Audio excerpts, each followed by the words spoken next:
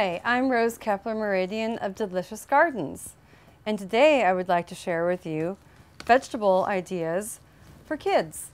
The supplies are potting soil, used containers or new containers, seeds like beans or radishes, and water.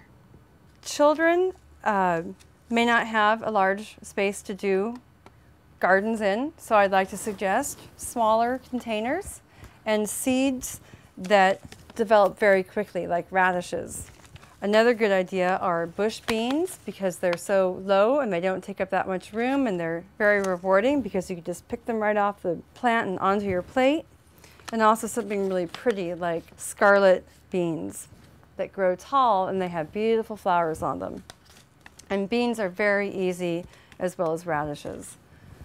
You can start any seeds in a regular 4-inch container like this, or if you have access to a seed tray like this.